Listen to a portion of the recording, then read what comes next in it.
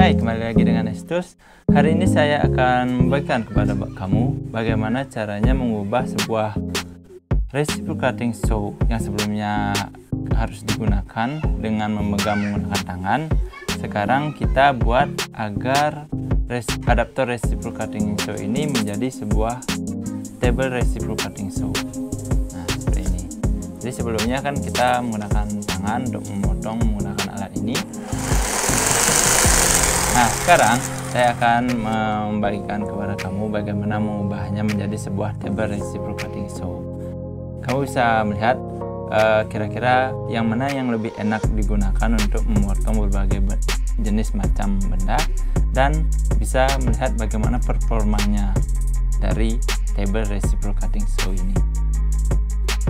Mari kita mulai.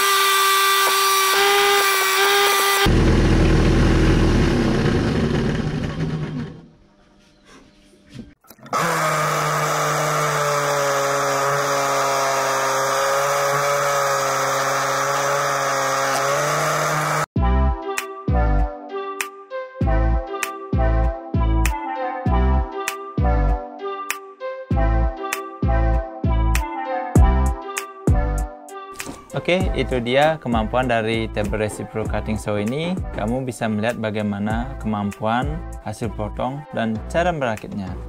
Kalau menurut saya ini sangat simpel dan membantu. Jadi untuk skala hobi, ini sangat rekomend untuk kamu miliki di rumah. Karena adaptor ini bisa digunakan untuk, adaptor ini fleksibel lah. Bisa digunakan pakai tangan, dan bisa dijadikan sebuah table saw, dan merakitnya pun gampang. Oke, itu dia video dari saya untuk hari ini. Jangan lupa untuk like dan subscribe. Sampai jumpa di video berikutnya.